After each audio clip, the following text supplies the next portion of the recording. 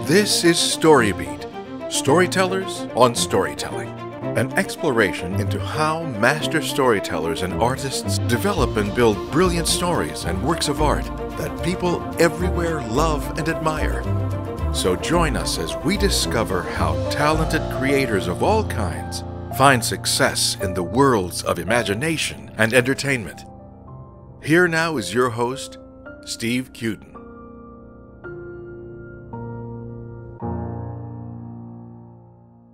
Thanks for joining us on StoryBeat. We're coming to you from the Center for Media Innovation on the campus of Point Park University in the heart of downtown Pittsburgh, Pennsylvania. My guest today is the award-winning playwright and screenwriter David Paterson. David has penned over 24 plays, 15 of which are published through Samuel French. His works have been performed on Broadway, Off-Broadway, and around the world. He's the only playwright ever to have 3 plays premiere on the New York City stage in 1 month. In 2005, David began writing for film. He adapted his play Finger Painting in a Murphy Bed into a screenplay and produced it under the title Love, Ludlow. The film premiered at the 2005 Sundance Film Festival to rave reviews and a sale to the Sundance Channel, the Stars Channel, and Warner Home Video. Love, Ludlow was one of the few success stories of Sundance 2005. The screenplay was nominated for the Humanitas Award for Excellence in Screenwriting. David has also written for the New York Times, Moviemaker Magazine, Filmmaker Magazine, and IndieSlate, among others. David's second feature, Disney's Bridge to Terabithia, was one of the most successful studio releases of 2007. David also wrote The Great Gilly Hopkins, starring Glenn Close, Octavia Spencer, Kathy Bates, and Julia Stiles.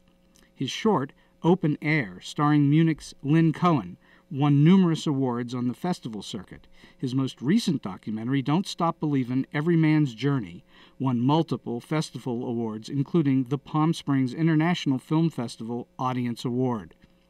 David is also a professional stuntman, an adjunct professor of screenwriting for NYIT of Manhattan, and serves on the film advisory boards for the Savannah, First Times, Gold Coast, and Big Apple Film Festivals.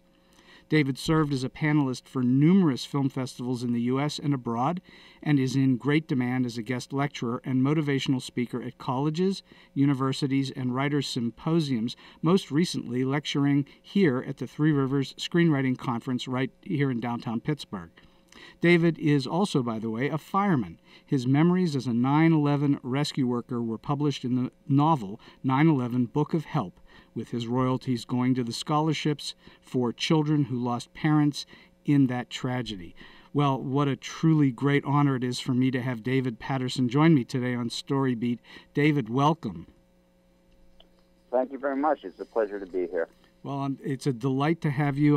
We had a chance to meet when you were here at the Three Rivers Screenwriting Conference, and I was, among all the things that I spoke to you about and heard about, I was most fascinated, beyond all the screenwriting and the plays and so on, that you did all that work during 9/11, that you were actually down at Ground Zero helping to clear that rubble.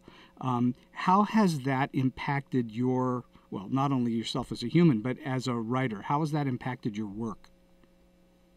Well, I guess you can always try to look for good in a tragedy, and I can say on a selfish level that tragedy helped me make the career that I have. You had mentioned my playwriting background, and I had been a writer of plays for some time, and I had what I thought was a great deal of success. You had mentioned it. I had 3 plays premiere in New York stages all at one time. One was Broadway, one was Off-Broadway, the other was Off-Broadway, and it was mentioned in the New York Times, the London Times, got a lot of press, but I couldn't get a single agent interested in me as a writer. Interesting. Because I was only a playwright. And well, there's no money in plays. That's the problem. Well, there's no money in playwriting. Yes, you mentioned I have 15 titles published with French. If I had 150 titles published by French, I'd have a really nice car. But in that case, I continued to write, and then 9/11 happened, and I have a construction demolition background, so I'm used to working in rubble, and I chose to go down there. I put on my hard hat and just walked in to Ground Zero and worked there for a few days. Had a huge impact on me. I also had lost a relative in the towers, and our town North Hempstead, I think, lost 68 people. So it was quite horrible. it was quite an impactful thing. But while I was working down there, I obviously I had quite a patriotic swell, so I wanted to do something more for the city and my country. And I was actually already too old for New York City Fire Department, but I joined the fire department out on Long Island, which I've been with for 16 years now. Wow. But the other thing that struck me was I thought I was a pretty good writer, and I kind of cockily, confidentially thought, well, someone will just discover me. You know, you stick at it, you work hard, someone will discover your genius, and you'll take off. It should be obvious to someone, you think, don't you? But that tragedy showed me that I could be on an airplane one day and then be buried the next. You know, that here I was waiting for something to happen, and life could get in the way of that. And so I told my wife, I said, I'm going to take the small amount of money I do have from playwriting and did the traditional, did a little credit card and borrowing of money to take one of my plays, one of my more successful comedies, and I said, I'm going to turn it into a movie. And there's this film festival called the Sundance Film Festival. Oh, that little thing. Which I knew nothing about. Literally, I just knew that it was a film festival that was pretty well known. And I said, it's a good play, so I'll just make a good movie, and it'll get into the festival, and then we'll take it from there. Sure. And in fact, that's exactly what happened, even though supposedly that's how it's not supposed to happen. And so I think, again, my ignorance and naivete helped in that element. I don't know that there is one specific path. You know, there are many paths, That's and true. it's one. Absolutely. You know, there are no rules to show business. Nope. And anyone who tells you there absolutely is not. They're apparently playing by somebody else's rules. Absolutely. And in certain ways, you can make your own rules. Sure. The one reason I was able to make my film so cheaply is because I had a life outside my art, and specifically meaning people knew me in the community. I was a fireman, so I was able to get a lot of things for free. Everything from lumber to foods for the cast to rental vehicles to, believe it or not, ice. You go through a lot of ice when you make a movie, and I got all the ice I wanted from my firehouse. So, you know, I made my own rules in respects to making a film. And, in fact, I was one of the first paid bloggers at Sundance, ever. I had convinced an imprint company that, you know, does imprints on shirts and caps and stuff. And I used to buy pens from them and put my name on them. I said, well, look, I just got into this festival. I love your product. I'd love to represent your product at Sundance. Maybe we could work something out. The president was intrigued by that, and he gave me about $15,000 worth of free things. That's amazing. To give away at Sundance. That's a little bit of marketing of your own. That's just you doing your own marketing. Yeah, exactly. And I'm not going to say I'm breaking a rule, but it's a rule that a lot of young filmmakers ignore. And, in fact, at Sundance, there's a gentleman named Roger Ebert who was there to review films. And one of my friends was passing out baseball caps, and she gave him one on one of the trolleys. And he goes, what's this? She goes, oh, it's my friend's movie, Ludlow. It's this incredible comedy. And Mr. Ebert goes, well, I didn't even have it on my radar, but I'll go see it. She goes, well, I just gave you a hat, so you have to go see it. And so he went to see it, and on the cover of my DVD, it says, Another Sundance Treasure, Roger Ebert. Oh, that's beautiful. And, yeah. And I was able to get interviewed by Kevin Smith on The Tonight Show because I walked up to him and gave him a baseball cap because he always wears baseball caps. And so, and the deal with the imprint company was they gave me all this free stuff, and all I had to do was blog on literally how I was giving it away and how it was benefiting their company to get their name out there. Sure. even Coors Light. I got Coors Light to sponsor me at Sundance. They gave me $500 cash and a bunch of hats to give away and a nice parka to wear. I think what you're talking about, which is the business part of the business, and doing that sort of thing is definitely, as you said earlier, one of the things that many young filmmakers just, I don't think they think about it or think perhaps they can't do it. But marketing yourself in that way is a very important way to get your name out. Absolutely. I give a lecture called Please and Thank You, The Lost Art of Independent Filmmaking. And it basically covers with us emailing and texting and stuff like that, people forget a face-to-face or handshake is so powerful to people in business. And people just don't do it anymore. And the way I was able to get so much product and property is I reached out personally to companies or individuals, introduced myself, told them what I was doing, hoping to make this film that would do the festival circuit. And if someone said no, I just said, thank you very much. Because I always say, well, maybe I can go back to them if this film is successful and say, I approached you before, you said no, but now I'm moving on to a new project. Might you be interested? And the whole idea was please. And if they said no, then you just said thank you and move on. Don't burn any bridges, because you could go back to see them at another date. Well, of course, that's a key, is to not burn the bridges. I think you also hit on an interesting key that's in the ever-changing world that we're living in, which is that many of my students, of course, as you know, I teach here at screenwriting here at Point Park, but I noticed that so many of them don't communicate face-to-face very well because they're so used to texting and emailing and don't know how to actually interact with humans sometimes.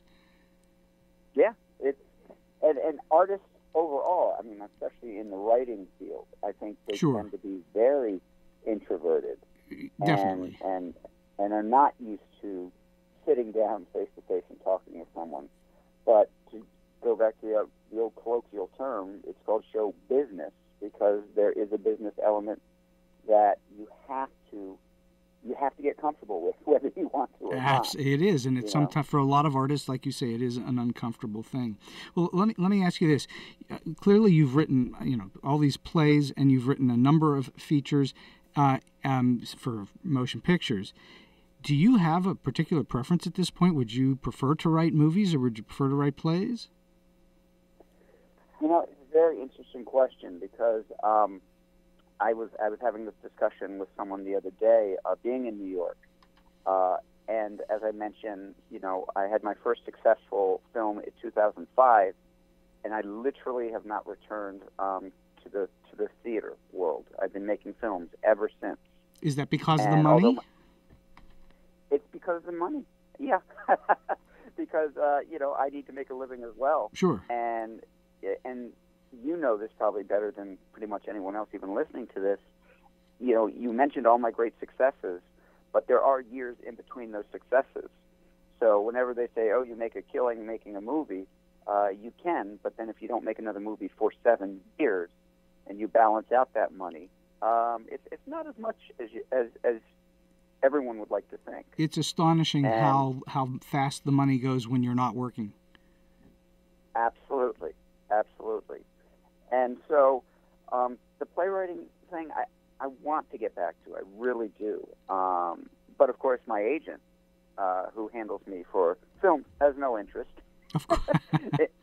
in doing the theater. And, in fact, I'm probably going to get myself in trouble here. He put me in touch with the theatrical division or play division of my own agency. My agency is a huge agency.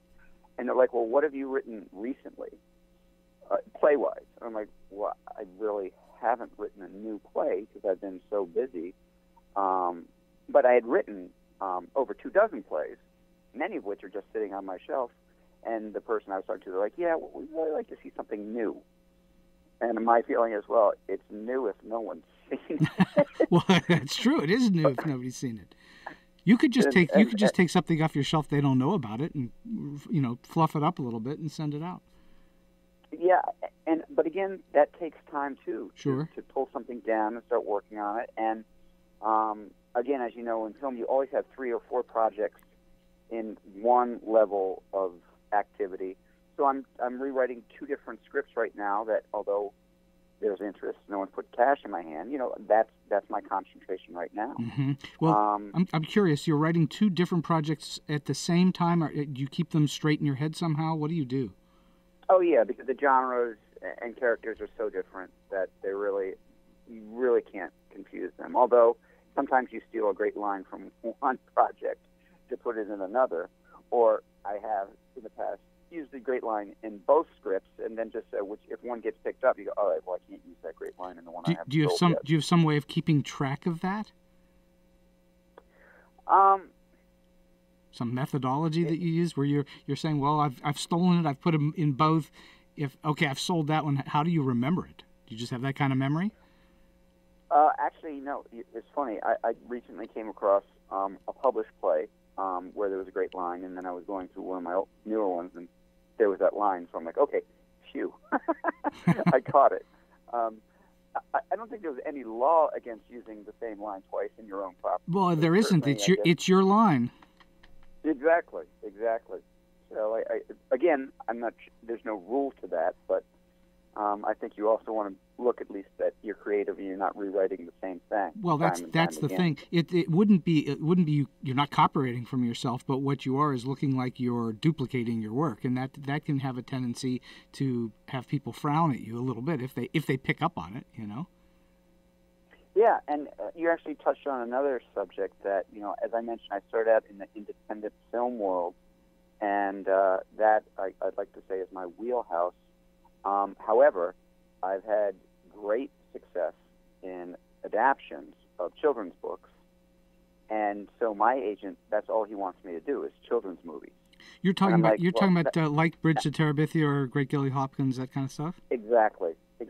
He's like, and he's referred me, and he's got me a couple jobs of rewriting scripts or adapting scripts that actually didn't go anywhere, but still, they were all in the child, either fantasy or youth-related thing, and that's not what I really want to do. Well, you, my friend, have been what's called pigeonholed. Exactly. And it's very easy to get pigeonholed in this industry. Absolutely. I'm that go-to guy for children's fantasy, and that's really not what my background or the majority of my work is. But as we all know, when there's bills to pay, you adapt, you adjust, and you accede to other people's demands. Well, listen, I've written 90 cartoons in my day, and I didn't want to really write every single one of them. A lot of them I did, but there were those I didn't. But you take the work because the work's there, and you want some kind of compensation to live on. Exactly. Go ahead. Go ahead. I was going to say adaptation. I'm interested in adaptation for a whole bunch of reasons. Not only do I teach a course in it, but I've done a bit of adaptation myself. Probably my most famous work is an adaptation of Jekyll and Hyde. And so today it's a gigantic industry in the movie business. Most of the successful movies we're seeing today, whether we like them or not, are adaptations of something, mostly comic books. But in terms of adapting things, when you sit down to adapt material, talk to us about what you find to be the most important thing you need to do. What do you look for first? How do you approach material? Well, as a writer, when you're looking at someone else's original material, there's 2 ways to approach it. You look at it as, I want to adapt that, or I want to interpret that. And you got to be very, very careful about your decision, because once you do that, you really got to commit to it. I will say, from adapting children's books, which is pretty much my forte, 99.9% of the time, Hollywood chooses to interpret it rather than adapt it. So give us the difference. What's the difference between the two? Well, basically, you take a wonderful children's novel set in the Midwest in the 1960s and decide to put it on the moon. You change the 12-year-old heroine to a 18-year-old virgin girl. And, of course, her best friend boy, who's 13, is now 23 years old, an Australian bohunk actor who's looking for his first major film. and then you decide to, instead of the Midwest, put it on the moon, and you tell everyone in the world that this is just going to do gangbusters. And of that 99.9% of the time that they chose to interpret the original property, 99.8% of the time, it's a financial and critical disaster. Yeah. And the reason for that is very, very simple. If it was a successful book, it was a successful book for a reason. And if it sold millions of copies or tens of millions of copies, that is the story that people wanted to read. That's the same story people are going to want to see on the screen. Because especially in today's world of the internet, as we all know, the trolls out there, they're not necessarily just trolls. They're also rabid fans of the original material. Right. And if you are going to disrupt their idolized world of what that novel was, then it will bomb. And I've talked to rooms with hundreds of people, and I've challenged anyone to come up with an adaptation specifically of a children's novel that was changed and it was interpreted rather than adapted, that was a financial success, and literally no one can come up with that. Well, Joe Rowling was insistent that they follow the books in the Harry Potter series, and I think they've done fairly well with that. Absolutely. And she was pretty much the person that changed the rule of the game in respects to the studios now saying maybe we should pay a little bit more attention to the novel. But I will go make a caveat on that. It was only with the authors who's sold tens or 20s or 30s or 50s or hundreds of millions of copies. Mm-hmm. The average author, they still think they know better. The Bridge Terabithia, and I don't want to ruin the ending for your listeners, but I was approached by many, many companies who said, we're going to give you a bunch of money and you got to go away and you have to change the ending. Right. And I just went, well, no, that's not the book, that's not the story, and that's not my intention. And even Disney came to me back in '94 and said, we're going to give you a bunch of money, but the story just needs a lot of work, and we're going to change it, including the ending. And I said no. And then actually, once Harry Potter and all that really started taking off, they came back to me in the early 2000s and said, well, let's talk, because maybe we can try to keep most of the story in place. And one of the ways I protected that is I attached myself as both a writer and a producer. Right. Because I knew writers are literally the least important element of filmmaking when it comes to screenwriters, or at least that's what the industry thinks. Obviously, other people, and especially writers, like, no, the writer's the most important. But when it comes to Hollywood, that's not really the case. In fact, you know, but your listeners may not know, the average film has 7 to 8 writers, and it's only one or two that get the actual credit That's for true. writing the film. Especially the big features, for sure. Exactly. So, in fact, Disney fired me right off the bat as soon as the ink dried to rewrite it, and they made such a bad second draft. The property was with 20th Century Fox. They dropped it, and then Disney came back around and picked it up. And they still didn't hire me as the writer. They hired 2 more writers, and then in the end, they brought me on board to fix it. You started it, you went away, you became cleanup on it. Yes, exactly. And that happens many, many times. There's a very famous movie called Crimson Tide with Denzel Washington that had a total of 17 writers. And the first and second writer ended up being the 16th and 17th writer. But there were a lot of hands in that. One was a young screenwriter by the name of Quentin Tarantino, mm-hmm. who actually wrote a very famous scene, and it's talking about the Silver Surfer. Denzel Washington is talking to one of the younger crew members, and one of the ways he wins him over because he shows he's a cool sub-commander is because he knows all about comic books. And that brings up a very important thing. We were talking about adapting.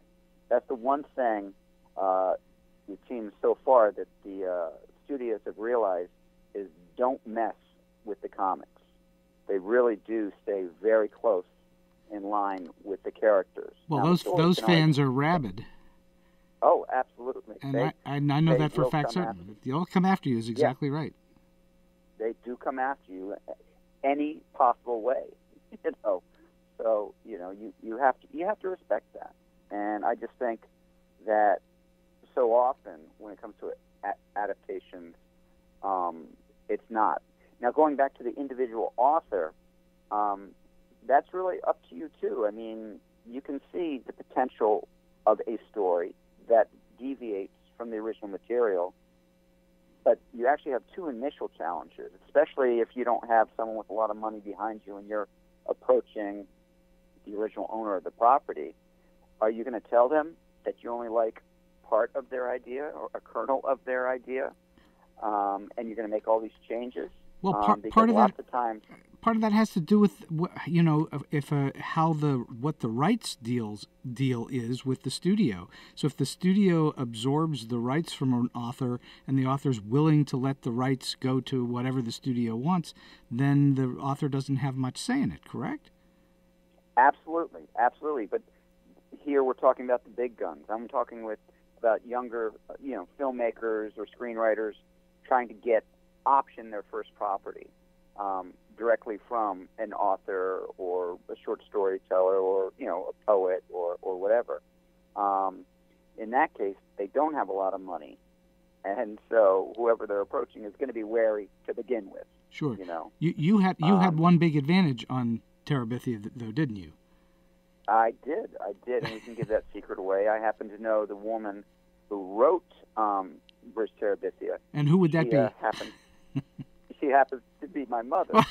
So I knew her pretty well. Yes. But in that respect, it makes optioning and adapting even more terrifying, because if you do a lousy job, the family dinners are going to be rather uncomfortable around Christmas and Thanksgiving. Were you a part controller in the rights prior to adapting it, or did you have to go and get the rights from her just like anybody else? Well, that's an interesting story to tell you. It took me 17 years to get Bridge Terabithia made, and it's not because I'm lazy or I would misplace the script, but the first two was actually getting the property rights from my mother's publisher. I see. It is people who work in sub-rights departments of publishing companies. Yes. It's the most miserable job on the planet. And it's impossible to get rights unless you're well connected. Exactly. And that's why it even took me 2 years, because I kept, and this is back before, texting and emails. It was like letters. I would write someone, and they'd say, all right, we'll deal with it. And then months would pass, and I would make a phone call, and they're like, oh, that person doesn't work here anymore. Mm-hmm. And literally that would happen so long. Finally, I called my mom. I'm like, could you please make a phone call? And so she did. And, of course, the other thing they were annoyed is I was optioning it for $1, which, of course, publishers would prefer that they get a little bit more cash when things are optioned. Of course. But it still took me 2 years just to adapt it, even though I knew the author. That's okay. So that's a very good bit of information for young and unconnected authors to understand about the business. Unless a work is in the public domain, in which case you can use it however you feel. If it's something that has copyright to it, you've got to obtain those rights somehow, or else you're more or less wasting your time, unless you just want to do an exercise. And without those rights, it's impossible to get it made. So you've got to figure out how to get rights to whatever that work is, and look at the struggle that you had, and you were about as well connected to the author as one could get. Exactly. And you made a very good point, unless you want to make it an exercise. When people say, oh, I've already written the script, well, that pretty much is an exercise, unless you know it's an exercise, because it's also a danger of the author saying, well, let me take a look at the script.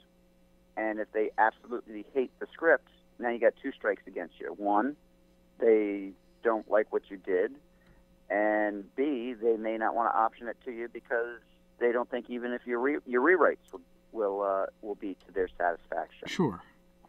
Sure. And of course that's a whole other danger when you're optioning a material if the author wants script approval, which script approval pretty much is non-existent except for those authors who have sold 50, 60 million copies. So let's talk about the actual act of adaptation, and we'll use Bridge to Terabithia as a good example. When you're adapting a book like that, you're not in a screenplay. You don't have the time to put in every single moment that's in a book. You have to figure out what to put in and what to leave out. Where do you begin that process? What do you start to think about when you're saying, how do I turn this story that has all this stuff in it into a movie that runs 100 minutes or 110 minutes? Well, you're absolutely right, because as you know, books tend to be 200, 300 pages, and average screenplay is 100 pages. Exactly. But not only that, what I jokingly say screenwriting is a cheating version of writing, because if you took all the dialogue, all the action, if you compressed all those lines to simply single-spaced lines, you have maybe 15, 20 pages of actual typing, actual words, whereas a novel is 200 pages of single space. So there is so much more in a book than you can ever get in your screenplay. Of course. And so you really do have to see what are the thematic elements, who are the most important characters, because jokingly or not jokingly, there's a very good chance you're going to have to kill off a bunch of people from the book. Sure, or combine them, or get rid of them totally is right, yeah. Absolutely, absolutely. Take certain elements of one character and give it to another, so you don't have to have those additional characters. And that's very challenging. Who do you kill? That's how I explain it. Who do you kill? Or who do you maim and then take an arm or leg and then stick it on someone else? Did you change any of the story itself when you were writing the screenplay? Did you? In my first draft, no, I did not. I tend to honor the property 100%, and especially when it's such a classic book. I mean, the book was so classic. Now, when they brought on other writers, they had brought on some other thematic elements and did some changes, which I was not happy about. So, as I mentioned, I was still a producer. So what I would do after I would lose my argument with the studio is I'd get on the computer, I'd email my mom, and I'm like, "Dear Mom, you remember that scene that I didn't write that you don't like? That doesn't really make sense." Well, I did my best, but they're putting in the movie. I'm so ashamed to be your son. I'm so embarrassed that I'm injuring the property. Please forgive me. Love, David. I would send her off the email, but then I would CC a couple of the studio execs.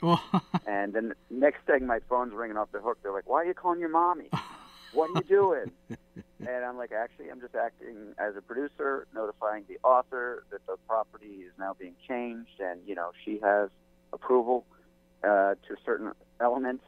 And so, of course, they would call my mom. They're like, "We understand you don't like this scene." She's like, "Yeah, I don't." They're like, "What do you think we should do?" She's like, "Well, I think David's still a producer, right, on the project. Maybe you should ask him, because I think he has some ideas." So, of course, these guys would have to come back to me, not happily, by the way. And well, no, because you were pulling something. You were pulling power on them, which they don't like. No, not at all, not at all. Especially when you're a nobody and they all think that they're somebodies. But in the end, we were able to really claw back a lot of the original story. Now, we did, believe it or not, lose a lot of the original readers just by watching. They would watch the trailers of the movie. And Bridge to Terabithia has a fantastical element which actually only takes place in about 8 or 9 pages of the full novel. Yet in the trailers for the movies, the fantastical elements with, just crazy characters and the whole magical fairyland, sure, that was 90% of the trailer. And so a lot of the readers said, "Yeah, another book ruined. We're not going to go see it." But I knew that that was a catch, because if just the readers of the book went to see the movie, there wouldn't be that many people.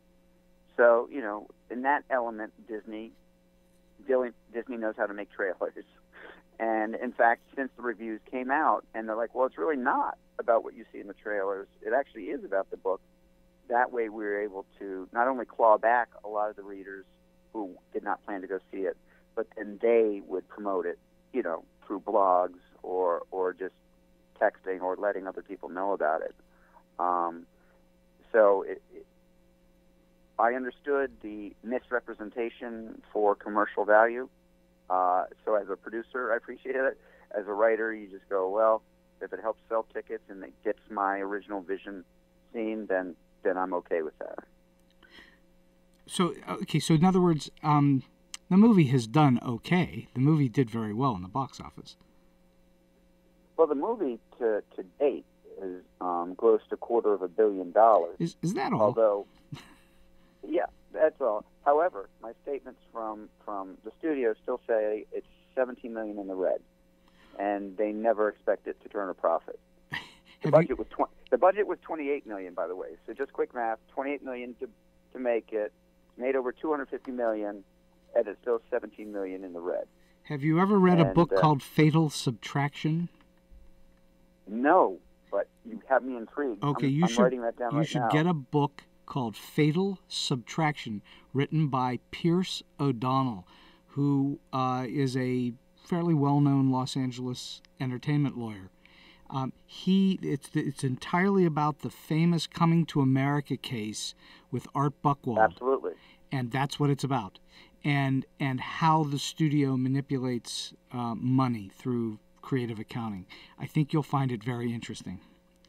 And I think my listeners will find it interesting, too. It's a very interesting book and very telling about the way that the system is set up, not to favor the artists or the people who have made the work, but to favor the money itself. And the listeners might be interested to know also that the biggest houses and the fanciest cars in Hollywood are owned by the entertainment lawyers. It's not the movie stars. It's the entertainment lawyers who also help know how to hide and bury those funds. Do very, very, very well. So I'm curious, when you were adapting, I'm going to go back to the adaptation question again, and then sure. we'll move on from here. But I'm curious, when you were adapting, did you actually do any additional research beyond the book itself? Did you need to search for extra stuff? I didn't, because if we go back to whittling it down, you have too much to work with. And so it's, one thing that did change, which the studio had addressed and I initially pushed back on, was the book was written in the 70s. And so I wanted to be completely traditional, faithful, unlike, no, we want to make it in the 70s. But then also, anyone who knows the film business, trying to make period pieces can be a nightmare. Just when you think you've gotten everything down, all of a sudden some character walks by the screen wearing a watch that was made in 2004. So trying to make things look period, and it goes from cars, it goes from everything. It's a big challenge. And so when I was thinking about it, I realized that the book is almost as popular today as it was when it was first released. Sure. So people reading it, they read or almost gloss over any references to the 70s, any references to stuff that really doesn't happen anymore, black and white TVs and such. So it actually is the story and not the time of that. Now, when you start talking about, and I go back to what I was saying earlier, you take a medieval mythology story and then set it on the moon many, thousands of years later, that is a big leap. Mine was simply just trying to contemporize a book that was contemporary back then, and the time that it took place was not nearly as important as the story itself, because the story could take place at any point. And by following those rules, I did not change the characters. I just brought them forward 40 years. All right, so you know, we've covered Bridge to Terabithia fairly well, and I kind of want to talk about you and your process in your general day-to-day life as an artist. What for you do you look for? What do you read? What are you out there seeking when you're trying to find new stories? Wow, that's a tough one and a challenge, because I'm also a stay-at-home father of two boys. Mm-hmm. One's actually now in college. And I also, as you know, I'm a fireman, and my pager goes off about once a day.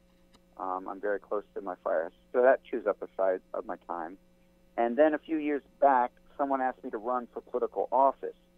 So I'm also a New York State commissioner for interstate commuting into New York City. I'm in charge of over 1,000 parking spaces. That's amazing. Yes. But also for your listeners, that's probably my most important job, because it's my health insurance. So it's, as we all know, you need health insurance. And so I'm willing to bet you're the only professional screenwriter who actually also takes care of parking spaces. I think, and does stunts on the side too. And does stunts on the side. So yeah, I mean, when I write, when do I read? It's pretty tough. In the old days, I used to have a New York Times subscription, and I would read a lot of other things. Now, I guess it would be the internet. You know, the first thing that pops up is on MSN.com, and you know, you look at the top stories. You try to gloss through all the political junk nowadays, but there are stories that intrigue you, and just lots of times my ideas just come from my normal life. Like I said, a lot of my contacts aren't in art, so a lot of them are pretty interesting people. Like, I'm the only writer in my fire department, and they actually thought I was, you know, walked in with 6 heads when I told them I'm actually a writer. Because these guys are pipe fitters and cops, and they're just guys. Blue-collar guys. They're just guys. Just guys. And I've gotten ideas for characters and stories from them. And because they got a lot of stories, and firemen like to tell stories, and it's not just about fires; it's really just about anything. Are you ever going to sit down and write a movie about your experiences in 9/11? You know, I've thought about that. I have thought about that. It's just, I guess, one of the things that I hadn't gotten around to. One of the stories is when I was shoveling up ash, I found this small oil painting. And I was able to find the name on the back, and I was assuming it was going to be someone who had perished in the towers. And it turns out it was by a woman who was an executive who was not there, but she had painted over 50 of these miniature oil portraits of ships on the high sea. And that was the only one of 50 that obviously survived from the building. And it took me weeks to actually track her down. It's an interesting story. And so I thought about turning that into a story at some point. But it's just one of those, you know, pinned on the wall concepts that I just, you know, will get to at some point. Mm-hmm. As much as I love my younger son, I can't wait to get rid of him, because then I do think I'll have more time to actually write. For a lot of younger writers. Well, let's not let him listen to this podcast then. Yeah, no. He's all my office is in the basement. But you know, for a lot of younger writers, they have a lot of time and less excuses.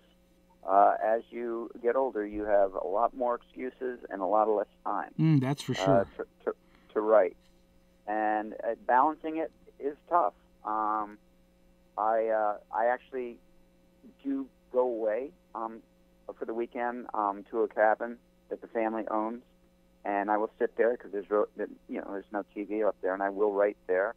I actually never really learned how to write. I started writing at pubs in England, and so when I'm starting on a new project, I actually go to a local bar and sit in the corner and write. It's the white noise, the clinking of the glasses, all the noise. It actually is. It just helps me concentrate. That's your environment. Again, you need the noise. That's my environment, exactly. And again, mentioning that I'm at home, there's laundry that needs to be done. You know, there's a yard that could be raked. there's always things that you can find excuses to do. Would you say your writing was heavily influenced by having grown up with a writer? I would say almost the opposite, because we mentioned my mom being the writer of Terabithia.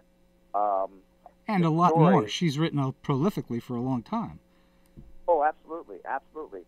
But Bridge Terabithia specifically, what I'm not sure, maybe some of your listeners would know, it's actually based on me. When I was 7 years old, I met someone who was also that age, who I thought we would spend the rest of our lives together, and then a very bad tragedy happened, mm-hmm. and both families were pretty much destroyed by it. And so having my life story told, albeit, in a variance and basic fantastical element, mm-hmm.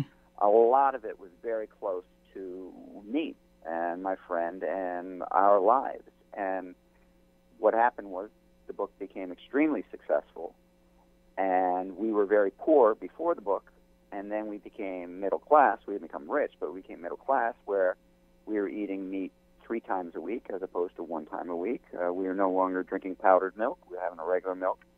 And I was no longer wearing my brothers' and sisters' hand-me-downs. So in my vision, we were now rich, and the only thing we had to do was kill my best friend. So that's a tough thing for an 8-year-old kid. That is. And so I was ashamed of the book, and to a degree, I was ashamed of my mom as a writer. And so I had no intention of ever becoming a writer. It was just something that didn't even cross my mind until my late teens, early 20s. I went to England to study to become a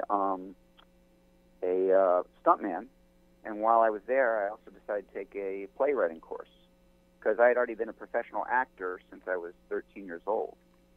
And so I started writing plays, and then later on when I was starting to get into screenwriting as well, I thought that if anyone was going to make a good version of Bridge Terabithia, it should be, well, me.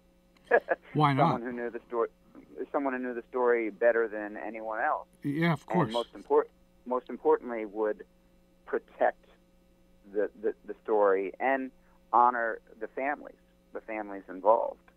I think the key there is the protection element, that you were protecting something that was near and dear to not just your family but to you personally. So I think that's a big motivator for you to have done what you've done. And I think that's an important thing to hit on for writers. There is a level of pride and protection that any writer will have with their properties. But when it comes to selling your properties, you will reach a moment, a time, where you have to judge how important that protection and that pride is, because you will have to make concessions in order to sell your property and see it taken to the next level. Sure. And that can be very tough too. As much as we talked about artists being introverted, they tend to also be violently protective of their work. Yes. And it's kind of it's oxymoron for the writer to be so shy and yet so vicious, when it comes to their property. But that's exactly it. And yet writers, professional writers over time, especially TV writers, not features so much, but TV writers have to learn to let go of their work, because ultimately it is, if it's a work for hire situation, you don't own it. Somebody else owns it, and they can do whatever they want with it. In your case, you owned the work and brought it, or somebody approached you, or you went to them, whatever it was, but you have an underlying ownership stake in it. And that's a little bit different than, say, a television Absolutely. writer. Absolutely. I jokingly also explain to young writers or new writers that, a novelist, it's an honorable profession because you own your property. A playwright, it's an honorable profession because you own your property. Yes. A screenwriter, you're a whore because Your main course is you're writing something to give away as soon as possible, as quickly as possible, for as much money as you can get it. And so, unfortunately, that's the way the business element looks at you, is how dare you even be concerned about what we're going to do with your property, because you're giving it away, and you're giving it away for money. I like to think of myself as a mercenary. A mercenary, okay. That I'm a gun for hire. I'm willing to work for someone for pay and give them my best efforts, and I may not necessarily lay my life down for them, but I'm going to give them everything if they're going to pay me to do the work, as opposed to a whore that might just lay back and take it. So in my way of thinking, I think of myself as a mercenary more than a whore, but I guess there are similarities to the two. I guess, and that could be a movie right in itself, the mercenary whore. Or the mercenary and the whore. There you go. Or the mercenary and the whore. It's like, well, I think we must have covered one of those two movies every once in a while. So, all right. So off topic now a little bit. You've worked and met tons of people in the entertainment industry. Do you have one really strange, funny, goofy, oddball story in your bag there that you could share with us? That's something that's happened to you that you go, wow, that was just crazy? Well, you throw that on me, and all of a sudden, so I have to think about all the stories that I've encountered. Well, just a great story, which I just found very unique, and it's very special in my heart. I mentioned I'm a stunt man, and I was Robin Williams' stunt double for one of his last films that he made. And it was called The Angriest Man in Brooklyn. And, he just warmest, funniest guy. And he was always, on top trying to make people laugh on set. And I remember a woman came up to us in the dressing room, because we spent a lot of time in the dressing room since they had to make me up to look just like him. Some woman came up and said, I'm a huge fan. I worked with you such and such movie. And he goes, let's see, that was like June of 82. Yeah, I was a huge asshole back then. And she was like, no, you weren't. He goes, no, June of 80. Yeah, definitely. I was a huge, and, as much as he goes, I was off the wall on drugs and stuff like that. He goes, I was crazy. And so it was crazy to see someone basically admit that. But the most intriguing thing was every time I had to do a stunt, he asked an assistant to bring him from his trailer to watch it. And it was to make sure I was okay. Huh. I had to do a 40-foot fall, and it was a tricky situation where I actually had to land on my face on padding rather than an airbag. And the first person I saw when I was getting off the pad was Robin extending his hand to help me off. Wow. The pad. And he was like, "How's it going, Chief? Okay? All right." And on that same film, I had to literally drown in the East River for over 2 hours, and they actually had a cord around my ankle, so in case I disappeared, they could just fish me, reel me in. But when I was climbing up the jetty to get out after 2 hours, the first hand I saw was Robin's. He was reaching down. He was holding onto a fence, reaching down to help me up onto the rocks. He's like, "How you doing, Chief? Looks chilly." And it just really, he didn't have to be there. This man, so famous and so successful, and he could have been just in his trailer watching TV or doing whatever, but he was still concerned about my safety and that I was okay, and it really blew my mind. And of course, I was devastated when we lost him, because to see someone that caring not care about themselves or so unhappy with themselves, it was a true tragedy. We really lost a really wonderful, gifted man. But I just feel so honored to have spent that time with him. I'd like to say to be his friend. I don't know if we were friends since we only worked together for 2 weeks, 2.5, 3 weeks, but yeah, I guess I can say we were friends. You were a comrade in arms for a couple of weeks, and you were a colleague for that period of time, for sure. Exactly. And so I'm trying to think. That's a good story, I think, to give you. I mean, there's certainly plenty of others that are really crazy negative, but I'm going to be nice. Well, David, this interview has absolutely been inspiring and fantastic. We're coming toward the end of our our time on StoryBeat today. We've been speaking with David Paterson, the playwright and screenwriter. And what I'm wondering, David, is do you have one really good, solid piece of advice or a tip that you can lend our viewers that would help them on their career path towards some sort of success?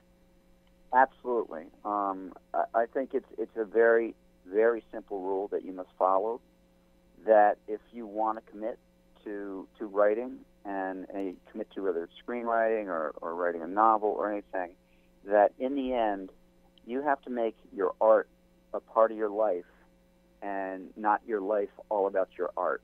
Nice. Because if you make your life all about your art, if your life is all about your art, you're going to go to bed angry and wake up hungry for the rest of your life.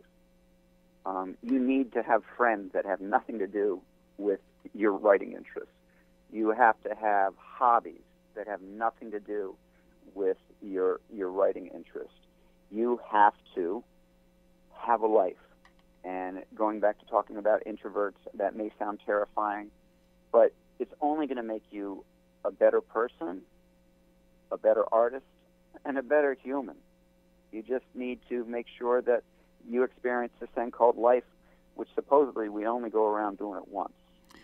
I'm not a Buddhist, so I don't know about how that works for anyone else, but I really think it's so important that you make art a part of your life, and your life's not all about your art. Well, that is extremely wise and valuable advice, and I thank you for saying so. And thank you so much for being willing to spend close to an hour on StoryBeat with us today. This has been a terrific conversation, and I greatly appreciate it.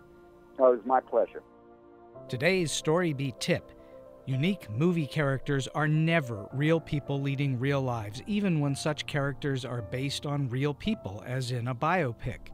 Actors, who are real people of course, will play such characters, but the basic actions and expressed thoughts of those characters will be written, rehearsed, and performed in front of cameras and a large crew.